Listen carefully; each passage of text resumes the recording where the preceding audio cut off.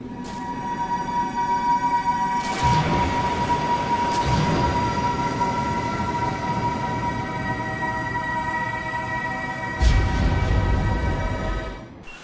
evening, YouTube. You guys are now watching another segment of the Cali Effect. It is that time of the year where new strategies must be introduced to a new format that is known as the July 2015 format by Konami. Or really, actually what we've checked about a last ban list is that cards really didn't get hit that much, but there are still 5 underrated strategies that you should at least be trying out for this format before you even decide on picking a deck. I know I will.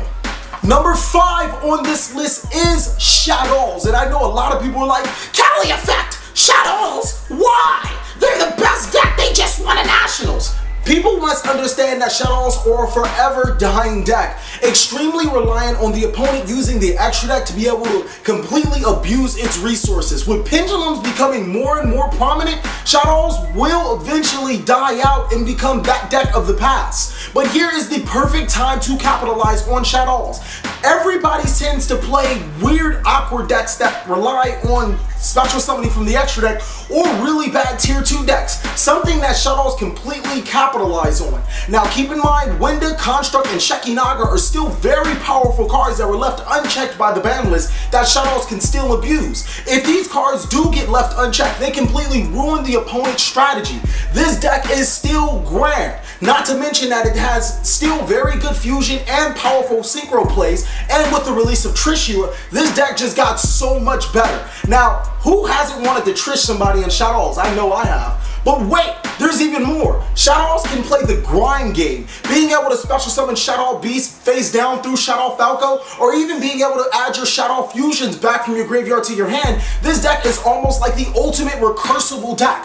That and no monster you play in Shadows could ever be dead. I mean, unless you're playing wind monsters, Shadows can abuse just about every type of monster that you play inside of them to their ability. With light monsters, you can make Construct. With earth monsters, you make Shekinaga. And with the ever so powerful dark monsters, you make Winda. This deck is definitely viable to make a splash at the beginning of the format and can possibly be even better depending on how dependent the next set is on the extra deck. Number 4 on this list is Elemental Heroes. Now, Elemental Heroes are a deck that have been flip-flopping in the meta, pretty dependent on the opponent, but then at the same time still can ruin the game even if the opponent isn't so dependent on what heroes do.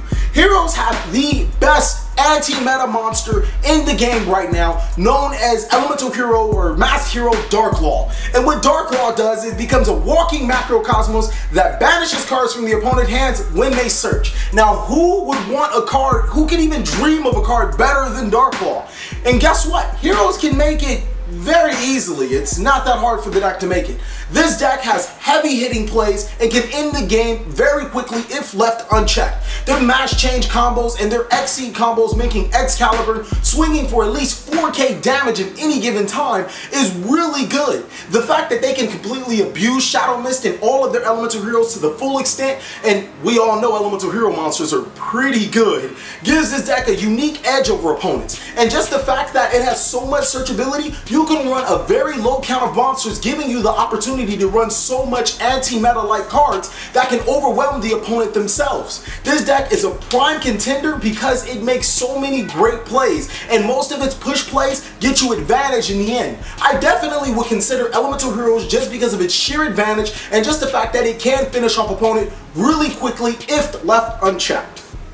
Number 3 on this list could arguably be number 1 on this list because of its sheer relevancy throughout every single format just about. This deck is just testing waters to see if it can be viable yet again to take the top tables of this format. Pretty sure that pun already gave it away because the deck that I'm talking about is Mermail. Now, Mermails have a plethora of options and a plethora of combos that you can run with them to break down the opponent, dwindle their resources, and attack for game. This deck is so good at controlling the board, but it can also put an OTK factor if left unchecked. This deck is probably one of the most power creeped out decks just because if you look at it paper-wise, it is the most amazing deck in the format. And only time will tell is if it did regain its synergy from Dragoons being put back in 2. There's actually a lot of interesting things we can talk about with Dragoons being put back to 2. It allows the Mermail player to play more copies of Mermail Abyss Megalo without any repercussions. Now since they have an extra discard target, rank 7, rank 4, and rank 3 plays become a lot easier to make. Also, let's not forget about the synchro plays that this deck can make. Anywhere between 4 and 10 is very viable with this deck. Being able to summon both a variety of rank 4s, 7s, and 3s, as well as synchro plays to the field, could be a key component to Mermails dominating the board. But wait, there's more. This deck does not need to make any extra deck plays to be viable. It has sheer power by abusing the effects of Marksman and Infantry, followed by Megalo and Gun, to just put a tons amount of pressure on the board. This deck is also one of the most searchable decks of all time, right behind Necros if you ask me in my opinion, through Undyne, Megalo, Dragoons, Pike, and Tias. That's 5 cards and only one of them is semi-limited. This deck can be a serious contender, but only time will tell if this deck can be a serious contender, as this deck is probably one of the best of all time. Number 2 on this list is Yang Zing. No, seriously, Yang Zing Master Race is the best deck of all time. I'm sorry, Dragon Rulers, move over. This deck has everything needed to completely take over this meta. This deck has sheer power, ability. It's the best deck to go into time. This deck just kills it. But TheCaliEffect, why isn't it number 1 then? Shut up, you always gotta ruin somebody's shine. Yang Zings are that deck to beat. They make some of the most impossible synchro monsters to get over. You know, not being able to be affected by spells, traps, can't be destroyed by a battle, gains an extra 500 attack. All those are critical to making some of the best monsters on the board and some of the most unstoppable monsters on the board. This deck can easily get around cards or decks that try to OTK through just monsters, as every single Yang Zing recycles one another. So it gets pretty hard to overcome one monster when multiple monsters are being played. The deck has little to no searchability, so cards like Mistake and anti-meta like cards can be played. You don't have to worry about effect negation, so cards like Skill Drain can be played. This deck has anti-meta aspects, it can drop very powerful monsters, has a range of synchros, can make every single one in the book, and also is a very powerful deck. This deck is probably the best deck to play with going into time, as every single monster, like I stated before, floats itself. It has a very good draw engine inside of a Pot of Avarice Reborn card like Yang Zing Path, and more often than not, when you set up with Yang Zing Creation, you'll more than likely dominate the game. Number 1 on this list has seen so many trials and tribulations, but with the next set coming up, and so many cards hit that would stop it, this deck is primed to make an impact.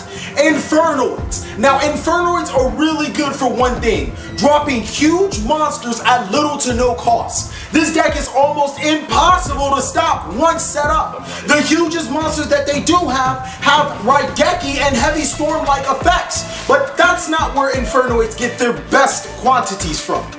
Their effect negation, their back row negation, and also the ability to disrupt the opponent's graveyard and not utilize the extra deck is what puts Infernoids over the top.